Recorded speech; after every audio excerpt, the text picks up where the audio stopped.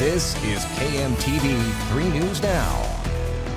I'm Megan Hahn with 3 News Now. Here's a look at what's happening. Students with UNMC held their annual Refugee Health Fair at Benson High School Saturday.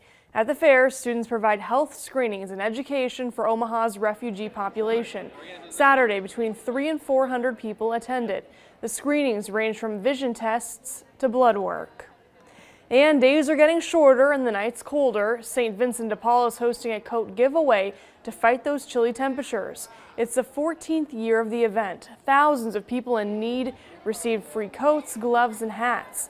People began lining up as early as 5 a.m. Saturday. And I'm 3 News Now weather alert meteorologist Audra Moore with this weather update. Our Sunday, good news, going to be much drier than our Saturday was.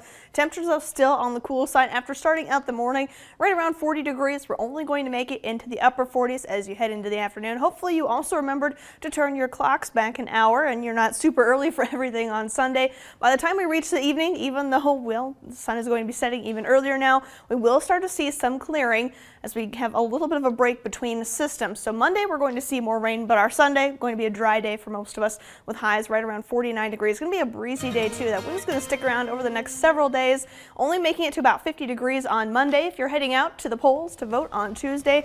A few morning showers, but otherwise we'll see some more sunshine. Temperatures only making it into the upper 40s, and then we continue to drop through the 40s into highs only in the upper 30s by the end of the week, with a chance for some rain, maybe some snow on Thursday. Still got to keep an eye on some of that timing and temperatures as we get closer to it.